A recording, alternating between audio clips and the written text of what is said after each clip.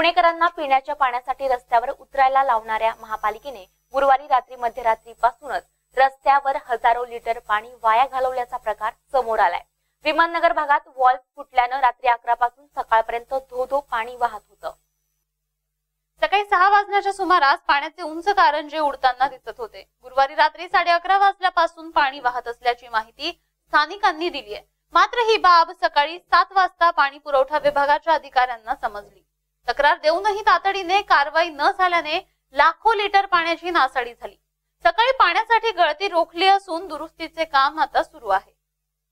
संपूर्ण शहरात पाणी कपातीचं संकट असताना अशा प्रकारे पाणी पुरवठा विभागाच्या निष्काळजीपणामुळे लाखो लिटर पाण्याचा अपव्यय झाला। या प्रकरणी जबाबदार अधिकारी आणि कर्मचारी यांच्यावर कारवाई करण्याची मागणी स्थानिकांमधून होत आहे।